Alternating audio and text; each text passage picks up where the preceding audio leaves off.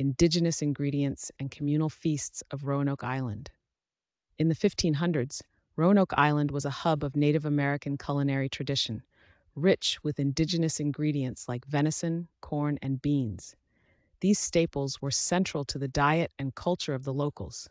Communal gatherings and feasts depicted in the video highlight the significance of sharing meals, strengthening community bonds, and honoring ancestral traditions. Cooking techniques involved clay pots and open fires, where slow cooking and roasting were common. Food symbolized a profound connection to heritage, embodying the wisdom of ancestors. The video illustrates the unity fostered by shared meals, with ingredients like venison and corn playing a crucial role in cultural identity.